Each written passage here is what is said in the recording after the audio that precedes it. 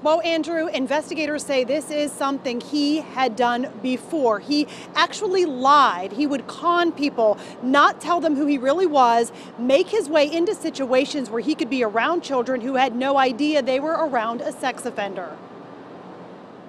I've been bullying myself. Police say the man behind the lens here, not those you are seeing in these images, conned his way into this anti-bullying assembly, putting himself inside Grandview Upper Elementary, feet from children that he is not allowed anywhere near. Because that man, Brandon Carter, is a convicted sex offender. Police say he used a fake name, Kaylin Carter, to get inside the school, to videotape the assembly and Pittsburgh rapper Jordan York.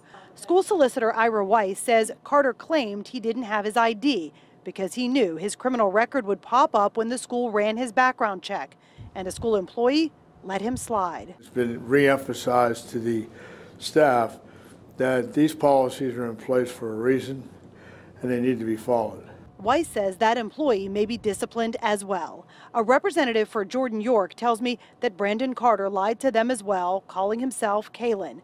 The CEO of Nightfall Records writes, "We were shocked to learn that Kaylin Carter was really Brandon Carter," adding that they are cooperating with the school district and police. Police say Carter, though, made a living videotaping kids he was not allowed near, shooting midget football teams, school photos, and he was advertising a search for kids to participate in commercials.